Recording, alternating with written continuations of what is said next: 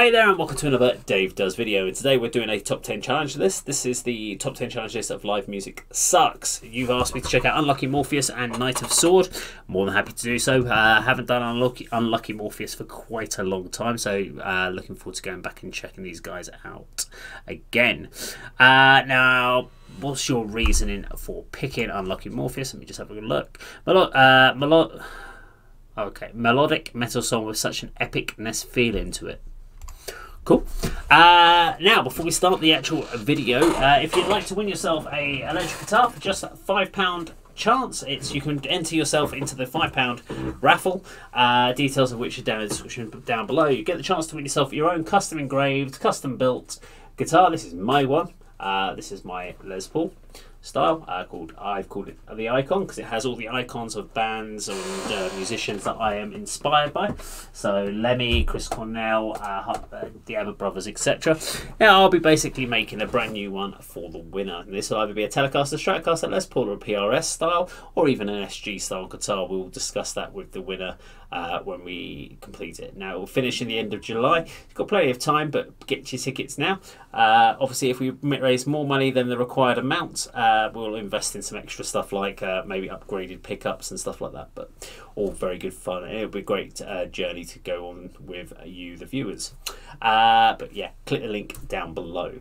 Now, if you like the video, please do subscribe, click the bell icon, like, share, leave the comments down below, get involved with the challenges. We've got the originals versus covers, and of course we've got the greatest song ever.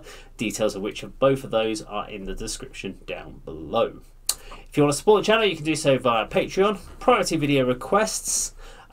We have the Right Side Cross Shop, and of course we have Bandcamp for the band Nothing Gained. Now this video will be a scored video. We score it out of 10. There are 10 categories, each category getting scored out of 10, and then we average the scores at the end in line with all of the other top 10 challenge lists. Let's do this. This is Unlucky Morpheus. Count it in. 3, 2, 1, go.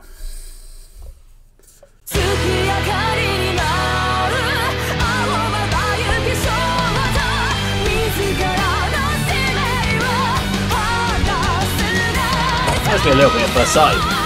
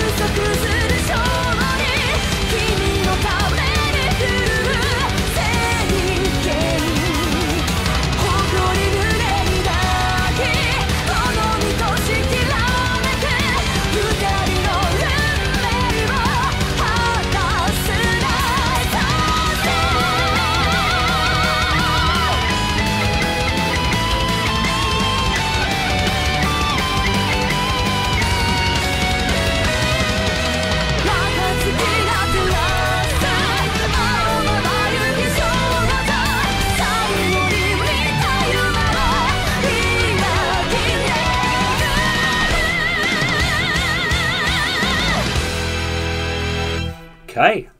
Unlucky Morpheus and Knight of Sword. Okay, not a bad track at all.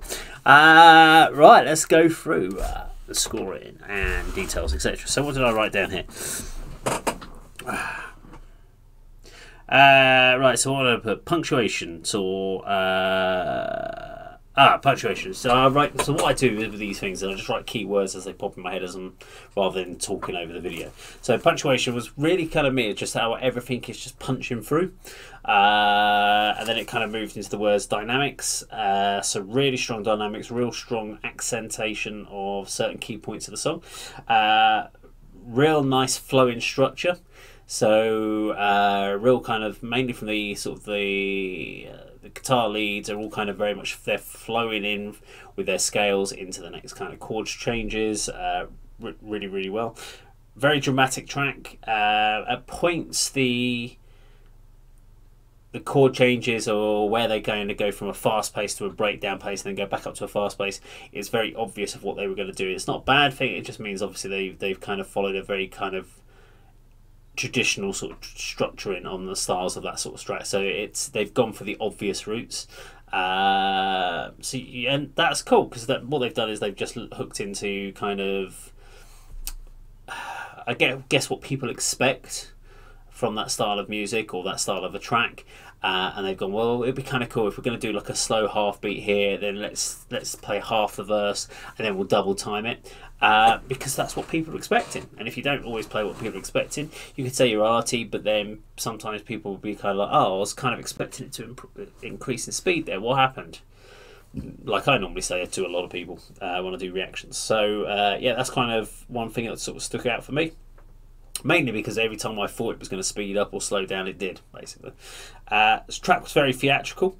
Got to the mid bit, we got to the sort of solo. First part of the guitar solo kind of came in, and I was like, nothing really there. Then the bass solo came in, and I was like, oh, this is cool. I really like that. And the bass solo was very, very cool. Then the guitar solo kind of kicked in, and there was nothing. It's a very good technical solo, but there wasn't anything really apart from so basically it's scale running, and it sounds very, very cool. Worked really well in the song and that, but it wasn't anything that's going to sort of blow me away on that particular solo. Technically, it's a really good. I mean, if you're a really good guitarist, that's basically scale exercising. Then I kind of wrote down the word frantic, had a kind of real kind of frantic feel to the song. I think overall, good track. I think the pace, because it's a real fast song, coming in at 5 minutes and 11 feels a little bit long, because a song when it's that fast means that you kind of burn your energy out quicker. So that could have probably been closer to just over 4 minutes, and it would have sat more natural.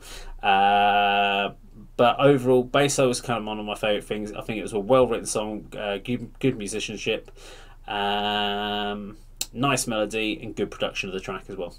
So yeah, good track overall. Well, very impressed by it, and yeah, we'll check out some more Unlucky Morpheus sometime soon. Now, if you like this video, please do subscribe, click the bell icon, like, share, leave comments down below, get involved with all the challenges, and that, of course, is how Dave does it.